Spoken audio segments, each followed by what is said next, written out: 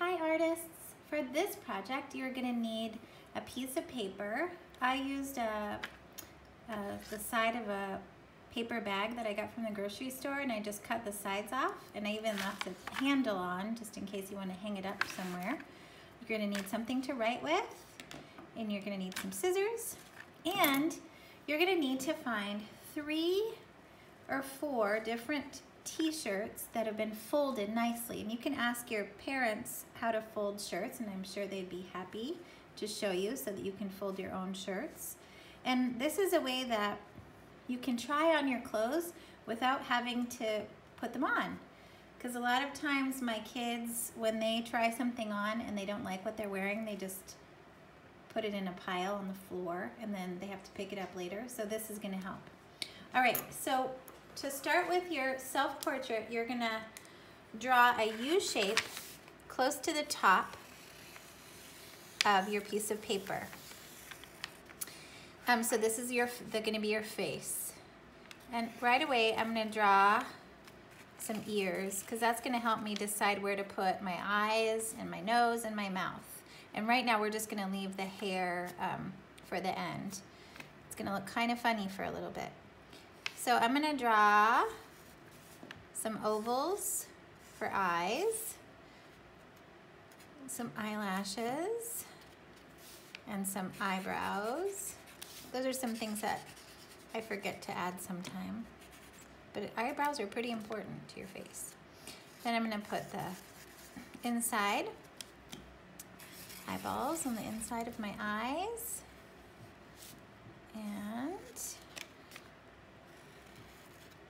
and then I'm going to put my nose right in the center. I just draw just a really simple shape because noses can be tricky. So I just have this L shape. And then I'm gonna make my mouth. So I'm gonna start with an M for the top of my lip. That's called your Cupid's bow. And then here's the bottom part of my mouth. And then a line through there. And this will kind of show, if you can show if you're happy or sad or worried. So I'm gonna I'll put some earrings on, because next time I go out, I'm gonna wear some earrings. All right, and then you're just gonna draw simple head of hair. And everyone has different textures of hair. Right now my hair is getting pretty long, so I haven't had a haircut in a while. So some people are gonna have braids, some people will have curly hair, some people have wavy hair, some people have messy hair, ponytails, really short, almost like crew cuts. All right, so there's my face with my eyebrows. And now I'm gonna draw just the neck here, because we're just only drawing the head, the neck, and the shoulders for today. And then I'm just gonna put a little line here to show where my shirt is gonna start.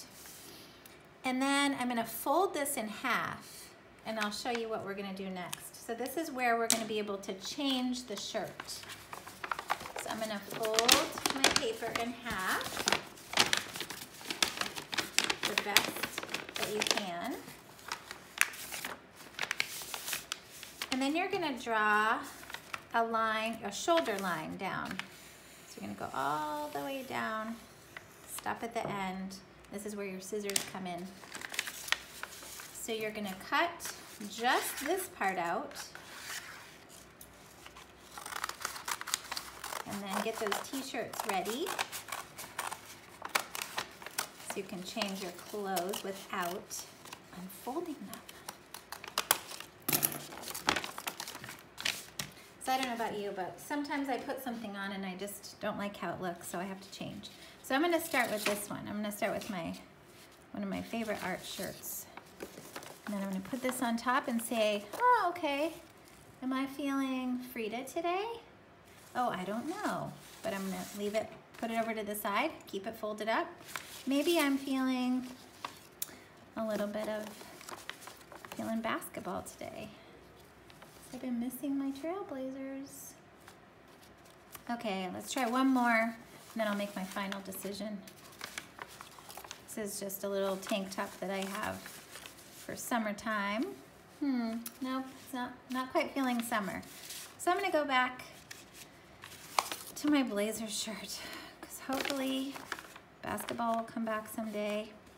Now I'm ready to go out of the house, and I still have my clothes nicely folded. All right, artists, enjoy your day.